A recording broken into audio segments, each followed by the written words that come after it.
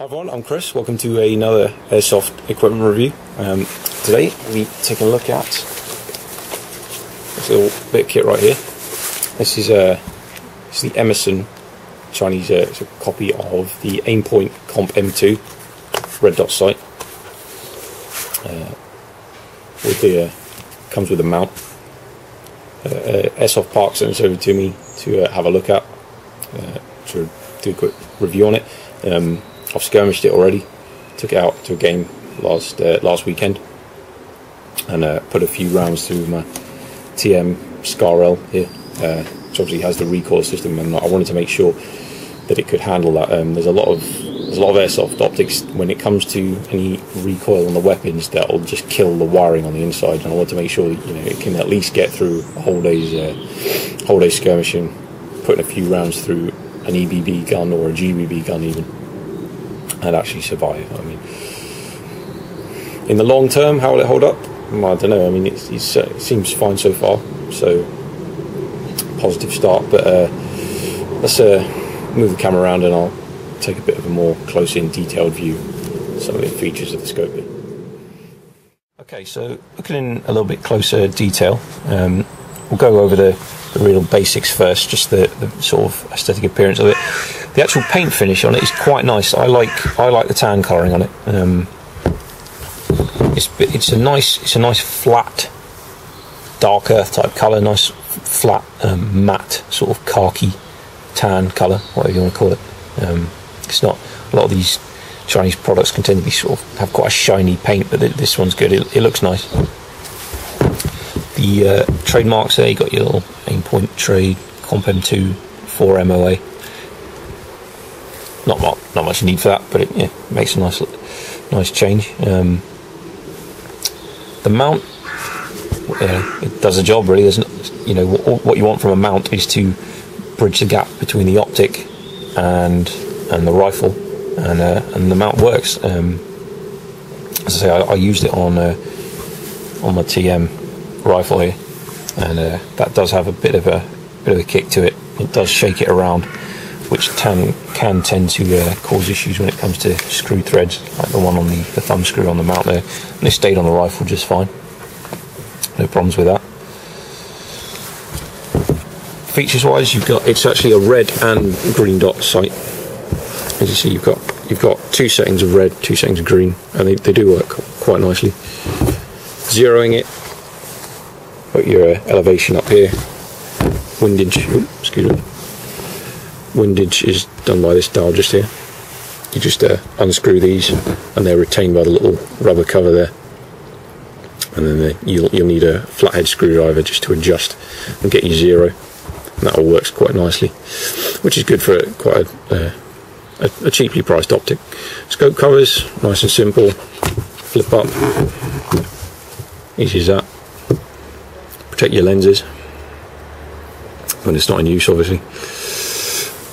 The view through the glass is nice. I'm impressed. A lot of these, it's nice and clear. You're getting a bit of reflection on the video here, but that's because it's I'm looking through a couple of lenses with a camera. It's not nearly that bad in real life, I have to say. Switching it on,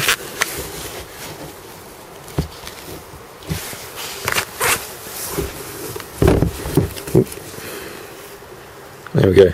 Nice clear red dot. It's actually quite a bit brighter than that when you're looking through with your own eyes, but it is nice and concise, nice and clear, neat. Not a loads of flaring coming out of it, which is really one of the key things you're going to want to look for.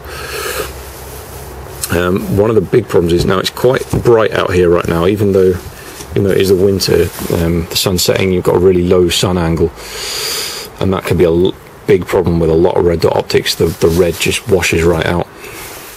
But this is handling it nicely. A lot of these cheap clone optics, the dot, the reticule will just basically vanish. Like, it'll be fine indoors or in the dark, but then as soon as you take it outside in any daylight, it just absolutely washes out and vanishes, and you can't see it at all. So again, I'll put the actual URL where you can go and look at them down in the description. So, but yeah, it handles that daylight very well, and you don't get a big reflection of your face in the glass. Now, a lot of the cheap EOTechs will do that, and all you'll see when you're trying to get a sight picture is your own face looking back at you. Here's me. But yeah, this does a very nice job of that, I have to say. Nice.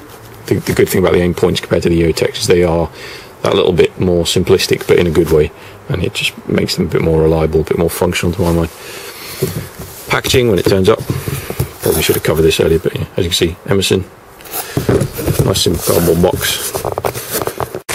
But I like to highlight this purely for the fact that if something is very cheaply packaged, then it's not likely to arrive with you in good condition. You see, it comes with cleaning cloth, it's nicely wrapped up, secured. And what I do like to see is they put the old silica gel desiccant there, so rather than sitting in a damp, dusty warehouse for months, you're not gonna end up with loads of moisture getting all up inside your electronics there, which would obviously ruin it. Also comes with got your Allen key there for taking off the mount, which is a nice little addition. Mounting to the rifle, that all works perfectly fine. Goes on your standard wrist rails, no problem. Like I say, I use this for skirmish game, and you know, it does the job I'd expect an optic to do it. The mount goes nice and securely onto the rail. You get your zero in, and you know, no reflections. Nice bright, clear red dot, or the green, obviously, if you prefer to use that colour. And you get your targets nice and quick with these optics. Nice quick sight picture attainment, and you put your rounds down.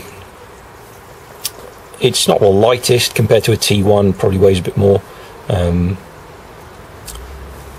so that you do notice the slight difference in the weight on your weapon overall when you're carrying it, but you know, you're always going to get that with any optic. And like I say, the good thing about these Aimpoints is, yes, maybe they're not the fanciest looking, and it is just a plain red dot. It's not like an EOTech where you get like a circle with a dot in the middle of it and little flashes and flanges and whatever sticking out the side of it. It's just a nice simple red dot. You get your zero, you put that on the target, you pull the trigger, target hit. Easy, simplistic. That, you know, and for a few extra grams, I think that's worth doing. So yeah, overall, quite happy, I have to say. There's going to be a little discount code down in the description for they'll get you $5 off your order with Airsoft Park. Cheers to those guys for sending over the optic for me to have a look at it. And overall, yeah, if you're after a nice, cheap, simple optic to put onto your airsoft rifle, then this does the job. So cheers for watching, guys, and I'll see you next time.